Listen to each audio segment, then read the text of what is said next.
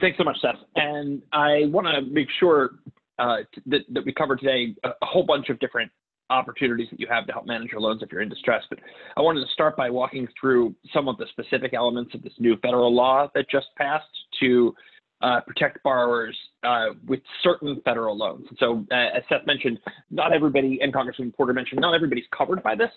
But for those that are, interest is suspended.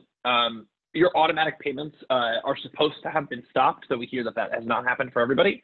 And the months that you spend not making payments right up through the end of September are supposed to qualify for loan forgiveness, both public service loan forgiveness and loan forgiveness if you're enrolled in an income-driven payment plan. And there's a lot of jargon on this slide. My colleague Cody at Student Debt Crisis is going to walk through it all if this means when I'm done. But just know that these are the new protections that have been law since March 26th. For borrowers that are in default, there's another set of protections. Supposed to be a ban on wage garnishment and on the seizure of tax refunds and other benefits. Most importantly, it helps to know that this hasn't actually been rolled out particularly smoothly, and that there are borrowers that may still be getting wages garnished or their automatic payments pulled out of their account. It's really important to ask for help if you run into trouble, and we'll have more information at the end of this call about where to go for help.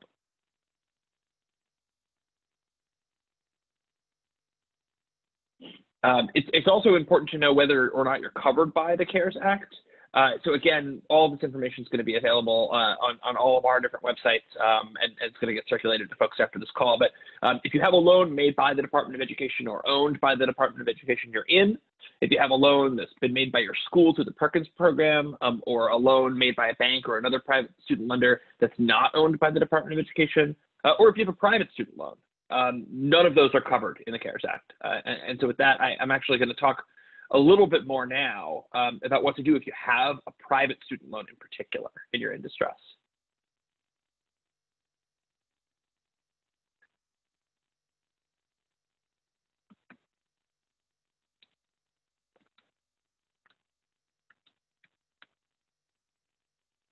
If you could jump a couple more slides up. Well, sorry about that.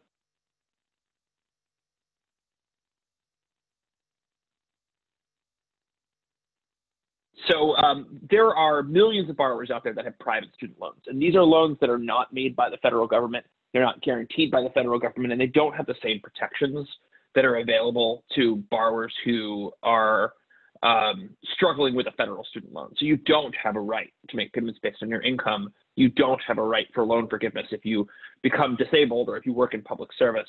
There really aren't the same kind of protections entitled under federal law. But you may still have options. Some common options include interest-only payments, forbearances in the event of an economic hardship. And I think it's important to know that each of these programs are a little bit different depending on who your company is. But the California Department of Business Oversight, the regulator for student loan servicers in the state of California, announced just 2 days ago that for borrowers with private student loans and borrowers with the kinds of federal loans not covered by the CARES Act, they now have a right, no questions asked, to get forbearance if they're having trouble paying their bills during the course of this pandemic. All you need to do is contact your private student loan company, and the biggest private student loan companies have all committed to offering relief for California borrowers. So that's the good news. The challenging part is that every company is still going to figure out what relief means to them. And it can be really complicated to be able to get somebody on the phone, to get them to take your call, and to be able to act on that information in a way that actually makes a difference. And so we also encourage folks, if something doesn't seem right, we'll talk more about opportunities to get help at the end of this, but there are resources, and it's not always clear that you can rely on your student loan company to do the right thing if you don't know what to ask for and you don't know where to go for help. If you want to jump to the next slide.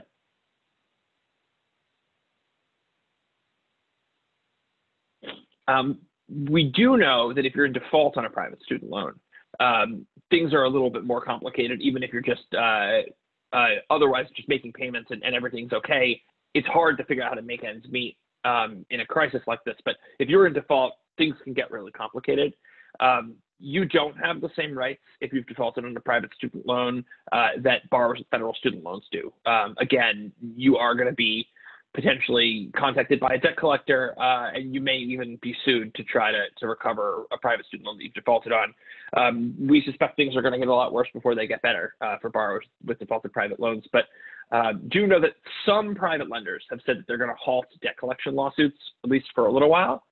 That's not good enough, but it is a step, and it shows that some of the largest creditors in the private student loan market are watching to see what borrowers do. And by banding together and making noise and calling on industry to treat people fairly, hopefully we can come up with a better way forward for defaulted private student loan borrowers.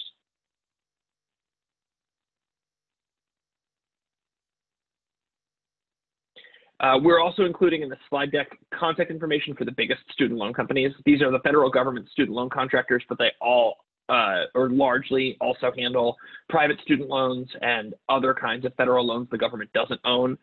These are email addresses for escalated customer service folks, as well as the Twitter handles for these companies. We've seen that by contacting your student loan company on Twitter, you often are able to get a much better results than if you just call the call center and sit on hold and talk to somebody that doesn't necessarily know what they're talking about or isn't able to help you. So we strongly encourage, if you've run into trouble, do all of these things. Send an email, tweet at them on social media, use the call center. I think every company is a little bit different right now, but we've heard in particular that the delays in contacting people and getting help at Fed loan servicing are particularly egregious. And so I strongly encourage, if you have a loan that's serviced by Fed loan servicing, Twitter is probably your best place to be able to get help. With that, I'm happy to turn this over now to my colleague, Cody at Student Debt Crisis, who's going to talk a little bit more about student loan repayment basics and all the rights that borrowers have always had to manage their student loans that are particularly important in the current crisis. Thank you, Mike. I very much appreciate it. My name is Cody Hananian. I am the program director here at Student Debt Crisis. We've been hosting these workshops for years. Typically we don't have to address the additional information that comes with the crisis. So we are going to go quickly over these basics. You can always reach out to us at Student Debt Crisis if you have additional questions. So most importantly, when it comes to when it comes to the emergency relief, and also when it comes to the standard repayment options available to federal student loans, it's going to be what type of student loan you have. So first, you have federal student loans, and you have private student loans. And as you've heard, there's a great difference there. Federal student loans have a wide variety of consumer protections and repayment options that are available to them, while private student loans don't necessarily have that laid out into regulation. Each private lender has their own set of options and rules. And as Mike noted, that even applies now during today's COVID-19 crisis. Federal student loan emergency relief options are written into law, and private lenders have their own piecemeal options that they provide company to company. So if we can go to the next slide, I can help try to break down the many types of federal student loans that are in existence. So for many of us that have newer student loans, and this is student loans after 2010, some of them were before that, they're called direct student loans. These are the kind that the Department of Education gives to students directly. The Department of Ed funds these loans on their own. This was a small minority of loans prior to 2010, and after that, all federal student loans were what we call direct student loans. And that includes direct loans, direct Stafford loans for undergraduate students, direct Parent Plus loans for parents who are funding a child's education, direct graduate loans, those are for graduate students, and direct consolidation loans. That's when a borrower takes multiple student loans or a previous federal student loan and consolidates it into a new direct loan. Now on the next slide, there's several other federal student loans that have existed and continue to exist in the portfolio. You will see there's a whole system called the Federal Family Education Loan. Now, previously, the Federal Family Education Loans were awarded via the Department of Education, so you would contact the Department of Education to get these loans, but the funds were provided by private banks. Similarly, there's another type of loan called a Perkins loan, and that's a type of loan, a federal loan, that you would get the funds from your university or institution directly. And as Mike noted, these types of federal loans may still be held by a private banking institution. And if that's the case, you don't necessarily qualify for the recent COVID-19 emergency relief. Some of them were purchased back from the Department of Education and are now what we call federally held. And if you have an FFEL loan or a Perkins loan that is federally held, you do qualify for the CARES Act relief that was passed by Congress. Now, I'm going to be moving forward in what are just our standard repayment options. And so I want to note that what we're going to discuss moving forward have been the standard options available to folks prior to this crisis and continue to exist. And if you have the loans that do not qualify for CARES Act relief, it does not mean that you don't qualify for any of the federal repayment options I'm about to discuss. Now, it's a lot of information, and it's a lot of information to know just about your own student loan situation. So if you go to studentaid.gov and you log into your account, or you create a new account if you haven't logged in before, you can learn all about the type of student loan you have. You can learn about what type of repayment program you're in, and that is the direct to source information about all of the federal repayment programs, federal repayment options, and COVID-19 emergency relief. So studentaid.gov is your trusted source for Department of Education information. It can be dense, so then you can reach out to nonprofits and advocates like those on the call today to help make sense of the information you find there. So when folks enter repayment, I'll show you all on the next slide. These are the options that exist. People start out in what we call the standard repayment plan, and that is 10 years of the same monthly payment at the same rate, and by the end of 10 years, you pay off your student loan. Now, there are other repayment options that exist. There's a repayment option called extended repayment. Now, extended repayment is when a borrower can lower their monthly payments by extending the amount of years that they are paying their loan. So you go from 10 years under the standard repayment option to 20 years or more under the extended repayment option. There's also an option to do graduated repayments. That means your loans start off at a lower rate, and over the years, they increase in your total monthly payment due. Now, if you expect that you'll have a major increase in income in the future, that may be a plan that works for you. But it also could set up a situation where borrowers have high student loan payments in the future that they aren't expecting. We are going to really focus in on just a moment on what we call income-driven repayment plans. And income-driven repayment plans are tied to your individual yearly income and your family size instead of your total loan balance. And that can make your payments more affordable, and that is even more important now during the COVID-19 crisis. So first, just to really send this home, borrowers who start their repayment are automatically in the 10-year standard repayment. That means the same monthly payment every month for 10 years. And on the next slide, just to reiterate, we have extended repayment, we have graduated repayment, and we have extended graduated repayment options. And we tend to note these because these are options for student loan borrowers, but they aren't always the best option for borrowers who are facing long-term difficulties affording their payments. Similarly, on the next slide, we have options that exist for borrowers that are facing temporary hardship. Now, these are called deferment and forbearance. And under a deferment, you can temporarily pause or lower your payments. And if you have a subsidized loan by the federal government, you will not see interest accrue during that time. Forbearance is similar. You'll have a temporary pause or lower payments, but the interest accrues during this time. Now, the reason we don't necessarily recommend these options as opposed to the income-driven repayment plans is that deferment and forbearance are short-term options. There's only a limited amount of time that you can enroll in these options.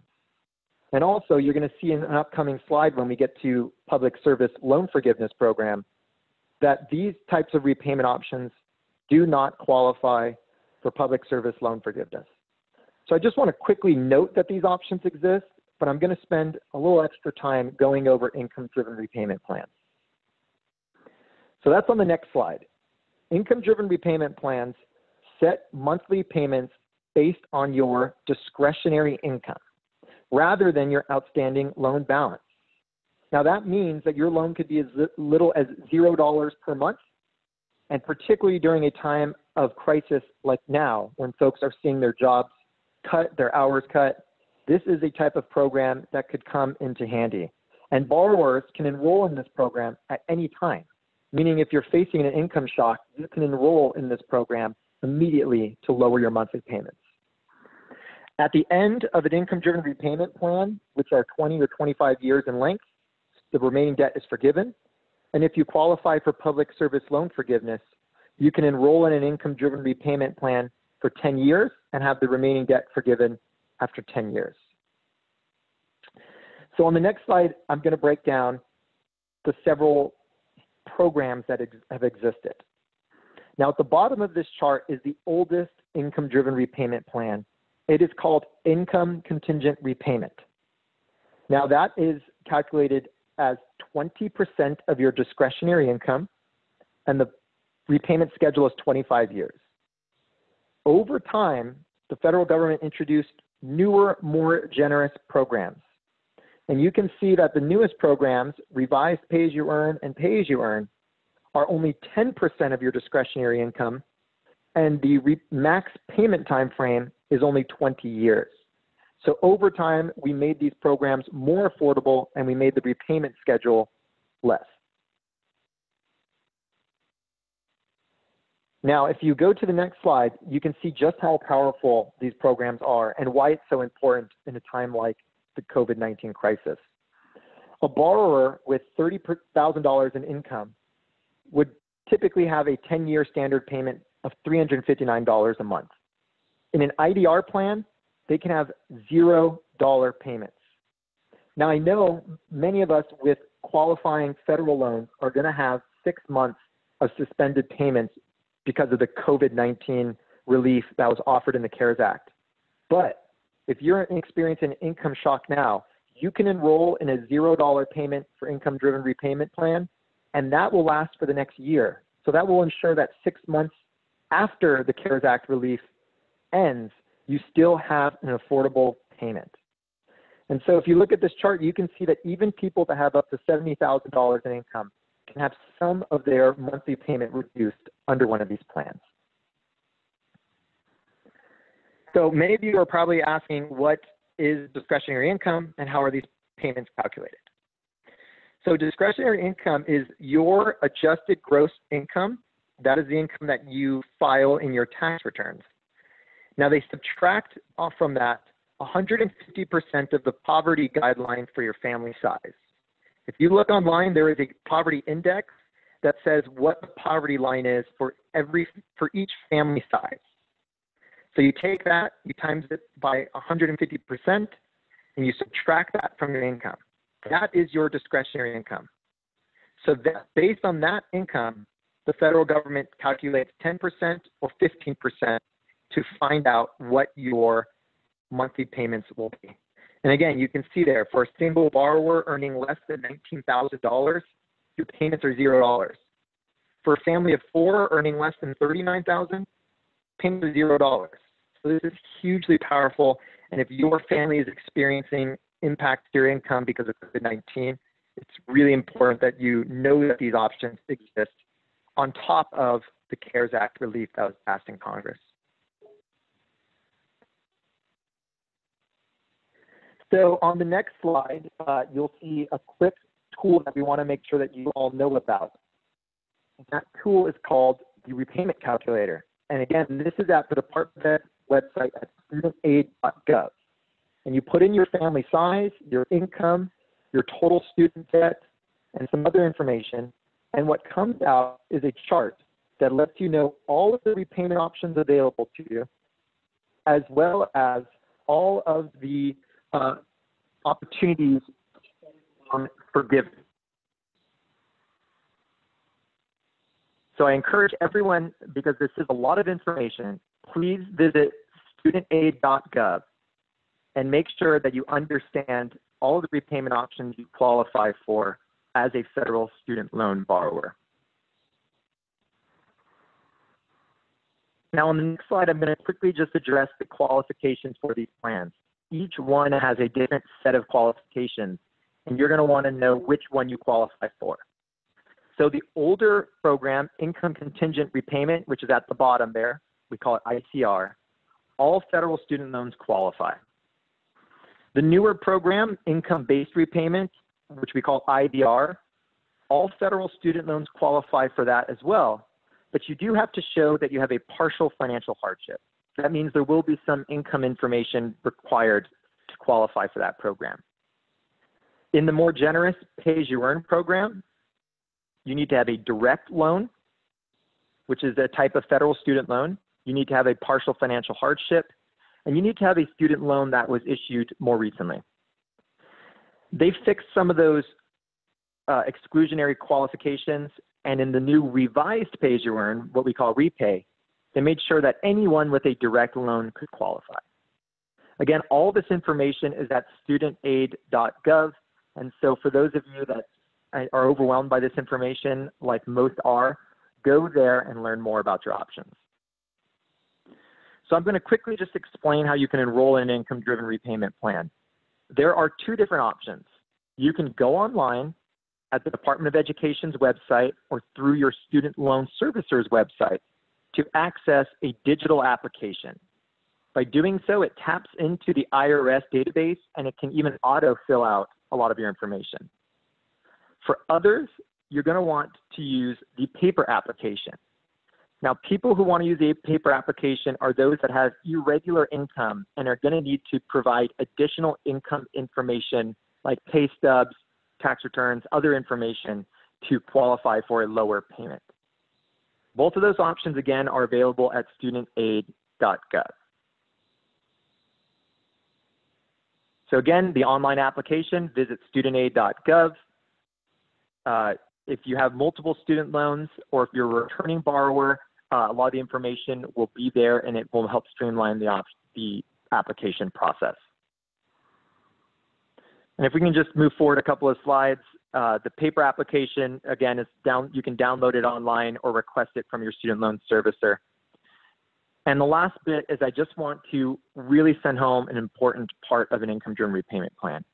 When you apply for an income-driven repayment plan, that certifies your monthly payment for an entire year. And you have to recertify your income every year to stay in this program.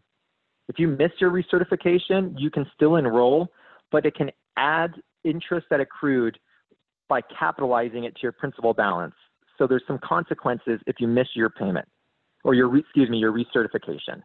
So we really tell folks as soon as you certify for your income-driven repayment plan, put it on your calendar, make sure that you're ready to recertify within the 12-month time frame so that you're staying enrolled and not having any of the additional consequences. And with that, I'm going to pass it off to Executive Director Natalia Abrams to go over some additional topics like defaults and public service loan forgiveness. Thank you so much, Cody. And we'll go very quickly because we see a lot of your questions in the Q&A box. And also all of these slides will be available after this workshop.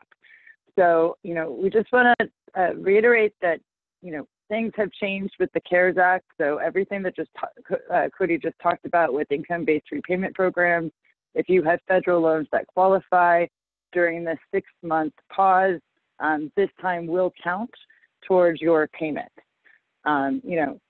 What you can see here on the screen now is student loan default, which we know a lot of you are in, and almost, more than 8 million student loan borrowers are in default currently right now. And it's not a pretty thing to be in. You become eligible for financial aid, your wages can be garnished, fees can be added, the credit reporting.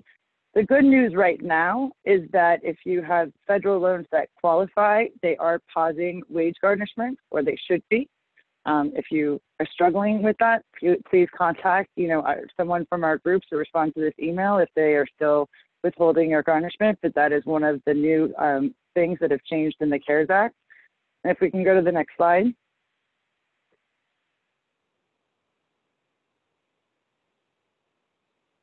So also there's a program called default rehabilitation. So you can do two things to get out of default. You can consolidate your loan into a new loan, You need an eligible loan. You need to enroll in income-driven repayment plan, one of the federal plans Cody just spoke about. And you can't have had wage garnishment start. But if you have, or if you're already in rehabilitation, this is a 9-month program, or actually 10 months. You have 10 months to make 9 payments. They base it on your current income and your expenses. So this is where they actually take a look at your, housing and healthcare, and they'll take a look at your bills. Your payments can be as low as $5, per month for 9 months. Again, if you have a qualifying loan right now during the CARES Act, you will have your 6 months of zero. You'll be able to pay $0, and that will still count towards default rehabilitation. So if you're currently in rehabilitation and you have a qualifying federal loan, your payments right now in rehabilitation will be paused. Moving forward.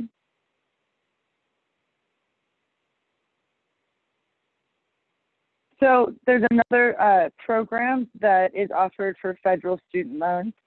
It's Public Service Loan Forgiveness. This program started October 1st, 2007. It requires 10 years of payments, 120 on-time monthly payments, and after this, all of your debt is forgiven tax-free. And to qualify for public service, you need to have the correct job, be in the correct loan, and have the correct repayment program. And you'll see on the next slide,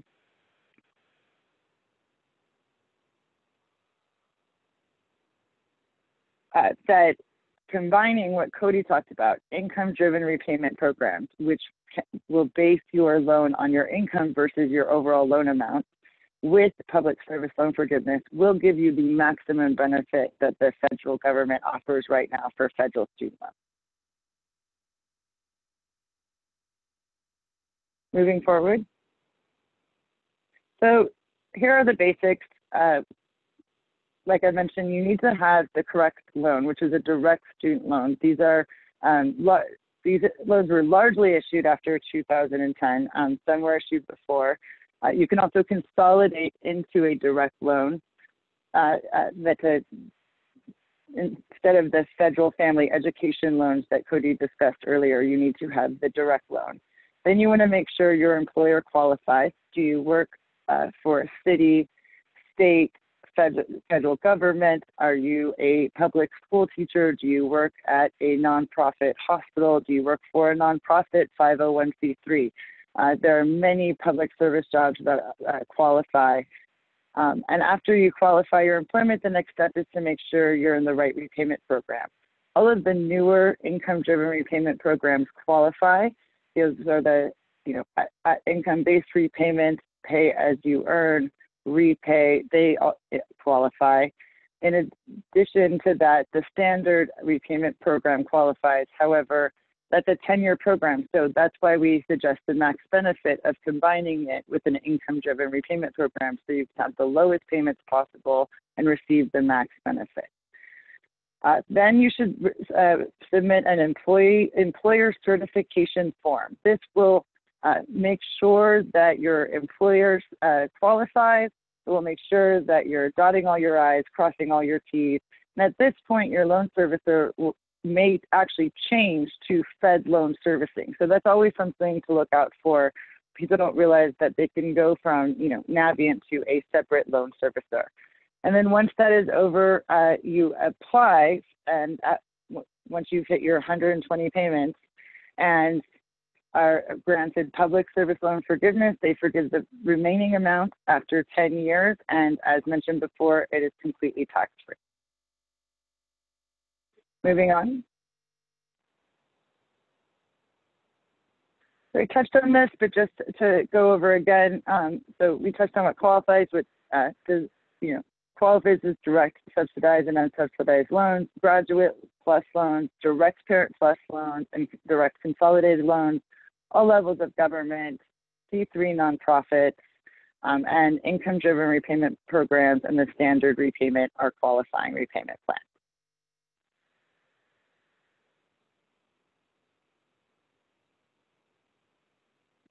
And what does not qualify are Perkins loans. That has an asterisk because if you've consolidated your Perkins loans into a new direct consolidated loans, then that will qualify. The older federal family education loans, unless you've consolidated them, you need to be in good standing, so no loans in default qualify, and this is for federal student loans only. If you are a government contractor, then you don't qualify. If you work for the labor unions, it doesn't mean if you're a member of a labor union, but if you work directly for the labor unions, you'll not qualify. And any time spent on the pulpit does not qualify. The last section, the plans, this is where we have worked with so many borrowers and they get confused because they have a federal loan and they have the correct job, but they may have enrolled in one of these older repayment programs. That's why we suggest, for max benefit, to take a look at the newer income-driven repayment programs. Because as you can see, these programs do not qualify for public service loan forgiveness. Moving forward.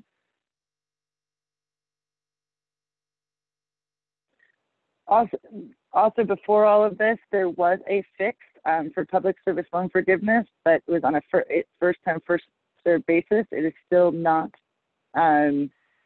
completely used up, and those who may have had the correct loan and the correct job, but they were in one of those extended graduated repayment programs, there is a chance that you could still now qualify for public service loan forgiveness. If you feel that you have been incorrectly, unfairly denied in this program, please email us at info@studentdebtcrisis.org so we can get you to the right folks. And lastly, we'll just quickly go over different other types of discharge. If you are totally and permanently disabled, you're able to have your loans discharged. For federal loans, unfortunately, not necessarily all private loans, if you pass away, your loans are discharged. If somebody's taken a loan out in your name and you didn't attend that school and you didn't take out that loan, you can also have it discharged. If your school has closed, we work with many groups that work on defense to repayment or borrower's defense. You are entitled to a refund of your federal loans. So these are just other types of discharges, as our speakers have said, have always existed and still do exist today.